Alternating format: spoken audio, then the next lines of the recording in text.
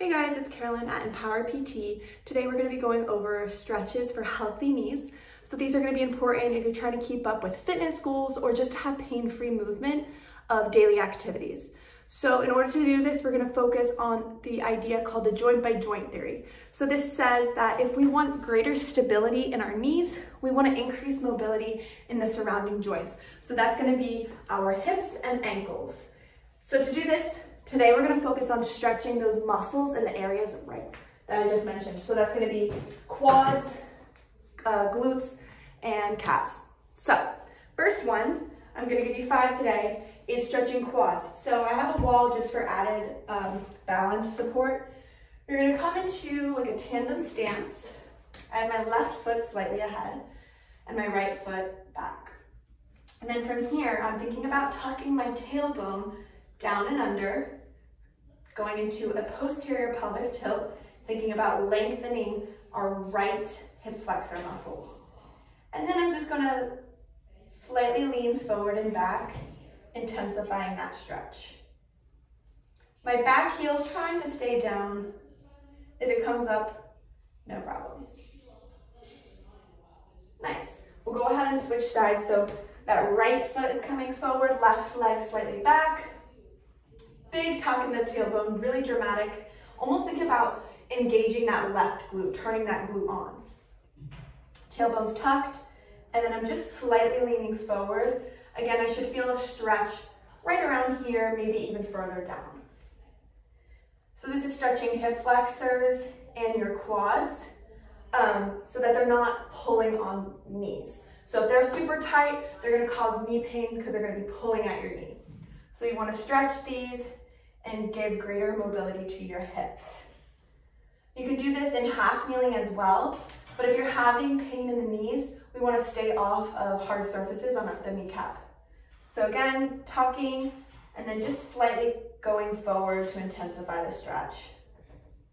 You're going to grab a chair. This can be done on the bed in the morning or at the kitchen chair. So you're going to sit down here and cross over your right leg. Here we're going to be stretching glutes, so it's going to give more mobility to your hips.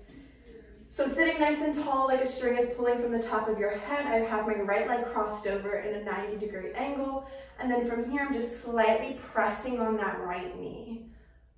Being gentle with this. Again, I don't want any knee pain throughout this entire stretch routine, so if there is, go ahead and ease out. So I'm just stretching, pushing down. I'm feeling a stretch around my glutes, maybe on the outer portion of your hip. Sitting up tall. And then to intensify this stretch, you'll slightly lean forward, maybe even towards the knee itself. Perfect. Go ahead and switch sides. With all of these stretches, just breathing into the areas that are a little bit tighter can help kind of ease into it so it becomes a little less uncomfortable. Same thing, sitting tall. My left knee is now bent over my right, and then I'm just gently pressing on that left knee, feeling it on the lateral portion. And then I'm gonna add a lean and a forward fold. Perfect. I'm gonna show you a variation that you can do lying down, that you can do when you wake up in the morning, or if you're already down doing some exercises on the floor. All right, so for the lying glute stretch, you're gonna go ahead and lay down. And same thing as the seated one, you'll cross. I'm gonna start with my right leg. Cross your right leg over your left, and then gently think about pressing the right knee away. It's gonna be less intense than the seated one, so this is a good way to start. And then to progress this stretch, I'm gonna dive my hands through this little triangle and then wrap my hands around the back side of my left leg and then gently pull. You can rest your head, and this should really intensify that stretch. I'm feeling it on the right glute and the lateral portion, the outside portion of my right hip. Again, breathing into the space that's a little bit tighter. And you can repeat this on the same side 2 or 3 times.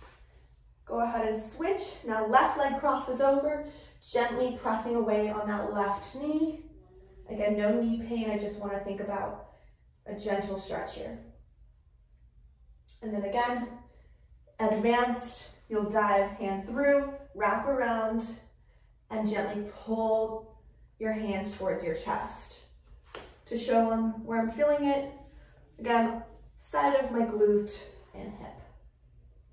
Increasing mobility so that my knees can have more stability.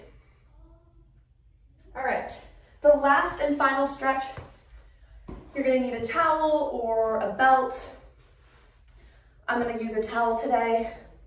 We're staying on that lying position. I'm gonna go ahead and loop that towel around my right leg. I'll scoot so you can see. And then from here, again, being gentle and mindful with the movement, but pulling that rope towards my face. You should feel a big stretch in the back side of your leg, the hamstring. All right. And then with this one, you can add a calf stretch by pulling toes towards your body. And you can also kind of think about moving it to the sides to work that hip mobility. All right, I'm gonna go ahead and switch sides. But again, you can do that a few times on each side. I'm looping around my left foot. And then from here, pulling the rope or belt towards my face. The opposite leg can be bent or extended, whatever feels comfortable. Bent just allows a little less tension on the low back.